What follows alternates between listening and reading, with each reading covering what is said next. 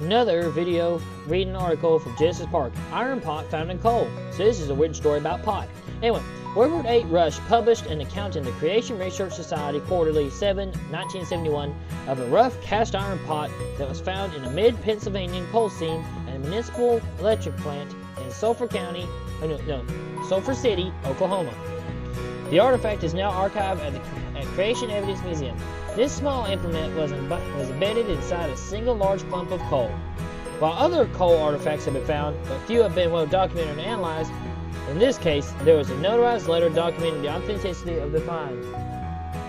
The document states the following. Sulphur Springs, Arkansas, November 27, 1948.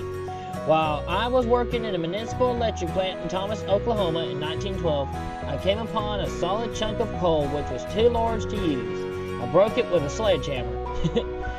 This iron pot fell out from the center, leaving the impression or mold of the pot in a piece of coal. Jim Stoll, an employee of the company, witnessed the breaking of the coal and saw that pot fall out. I traced the source of the coal and found that it came from Wilburton, Oklahoma mines.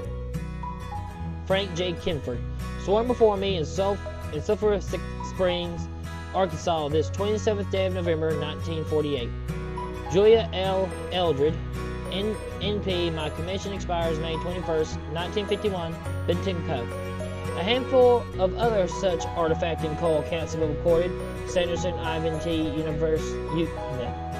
Uninvited Visitors, 1967, pp.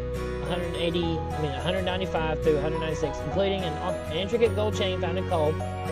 The Morrisonville, Illinois Times on June 11, 1891 published a report that Mrs. S.W. Culp found a circular-shaped 8-carat gold chain about 10 inches long embedded in a lump of coal after she broke it apart to put in her scuttle.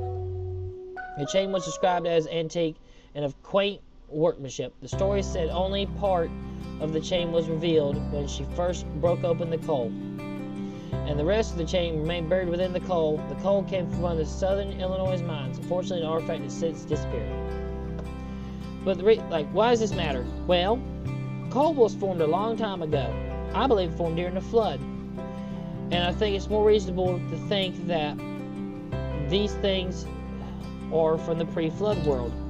It shows God's judgment and His right to judge the world. And that's why I'm telling you this. I don't want you to be judged by God. I want you to give your life to Jesus and let Him accept the judgment for you. It's a free gift. I want you to know you are loved and you are matter and you are made for a purpose. Just like this pot once was. But unlike this pot, I don't want you to be found in a lump of coal in a few hundred years, you know? So, God bless you. Have a wonderful day. And goodbye.